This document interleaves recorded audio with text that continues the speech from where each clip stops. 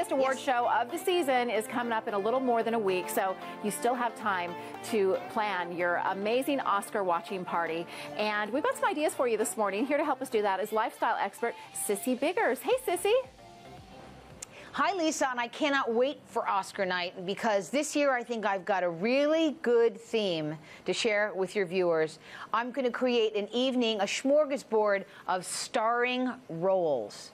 Different roles, easy sliders for your guests to enjoy that are easy to prepare, delicious, and slightly elevated elegance, because that's what you need on Oscar night, using the King's Hawaiian dinner rolls. Oh, and you know what? I love these, and I think that we forget about these delicious dinner rolls that are kind of sweet.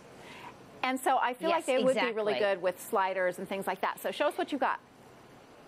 Well, they complement so many different flavors. Here I've got a grilled chicken with some roasted peppers. You know, you're going to take advantage of what you've got at your supermarket ready-made. So get those already roasted peppers. Here's my tuxedo slider for the men on the red carpet. And this is using a pre-made lobster or any kind of seafood combination. I was actually thinking, you said they're so sweet and delicious, that King's Hawaiian would be a great complement to ham salad. And then you can rename it for the biggest ham on the stage at the Oscars. So the whole idea is just have fun with the different flavors and also go a little international because it is such an international night. Here is my round. I've carved out the original round King's Hawaiian, and I've got a Greek dip tzatziki in here, which is yummy and fresh, and it's my nod to the Greek film industry, who I don't think is really represented this year, but it's fun to have international flavors. I think so, and it looks like you toasted those little pieces of bread to dip in the dip. Yes.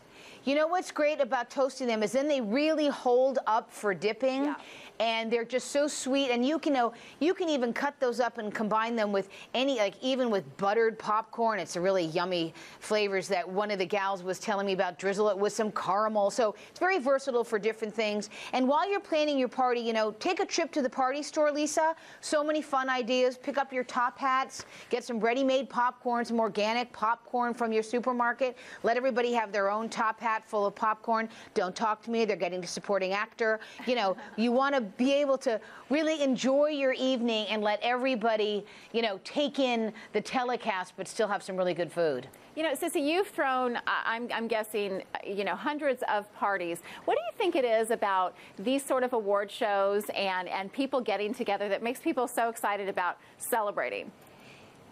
Well, you know, I think part of it, Lisa, is the time of year with the Oscars, because it's been three weeks since the big football game. So we've moved out of our chilly season, and now we're into the awards season, and it's appointment television. So I find that it's just such a big part of a shared culture that why not get some family and friends together to enjoy the evening. I know it's a long evening. I give everybody a pass. You know, I don't know what the equivalent is of halftime at the Oscars, but they should have one, don't you think? So we can quickly get home to get the kids in bed. But I approach it as casual elegance. So if somebody wants to wear pajamas and pearls, or, you know, blue jeans and some fake diamonds, that's the kind of tone that I like to set. And I think everybody loves an excuse to gather, watch the red carpet, get into the ceremony. And I think my ideas of, you know, having just a variety of different roles and flavors makes it easy for you and just fun and relaxing for your guests. I think it's perfect. Okay, Sissy, really quickly, because we have to go. Give me your pick for Best Picture this year. I think I'm going to go with the Grand Budapest Hotel. Very nice. Okay. I've said it out loud. By the way, go to starringroll.com and you'll find more ideas and a chance to win $10,000 for your Oscar party. Oh, I love that. Thank you so much, Sissy. Thank you for your interest. Appreciate it. All right, we're back with more broadcasts right after this.